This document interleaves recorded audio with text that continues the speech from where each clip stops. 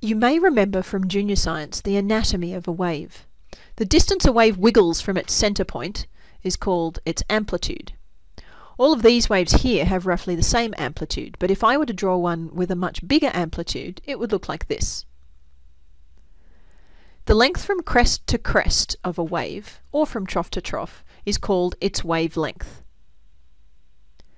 The number of waves that pass by a fixed point in any given time is called its frequency. I should say pass by a fixed point in 1 second, in fact. If this is 0 seconds and this is 1 second later, then the orange wave has a frequency of 4.5 waves per second. We call this 4.5 hertz. The unit of waves per second has its own special name known as the hertz. The blue wave, if you count them up, has a frequency of about 8.5 hertz. Looking carefully, you may be able to see that wavelength and frequency are inversely related. That's the same as saying that a wave with a long wavelength has a low frequency, while a wave with a short wavelength has a high frequency.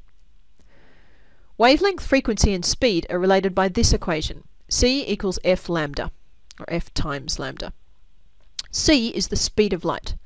And all forms of light, everything on the electromagnetic spectrum, has the same speed, as long as you measure it in a vacuum. It's 3 times 10 to the 8 meters per second.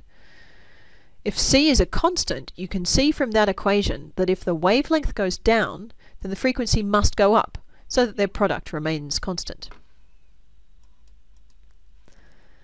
Now, in a sound wave, the wavelength determines pitch. Different sound waves with different wavelengths will have different pitches. Short wavelengths give you a high-pitched sound. Long wavelengths give you a low-pitched sound. In a light wave, the wavelength instead determines colour, or more generally, the kind of wave. So from this diagram you can see that radio waves have very long wavelengths, 100 meters or longer, and hence quite low frequencies. X-rays, on the other hand, have very short wavelengths, around 1 nanometer, or the size of an atom, and hence they have very high frequencies. The light that's visible to us, the light that our eyes have the right sensors for, has a wavelength of between about 400 and 700 nanometers. That's about the size of a small bacterium, or a large virus, or about 250 times thinner than the average human hair.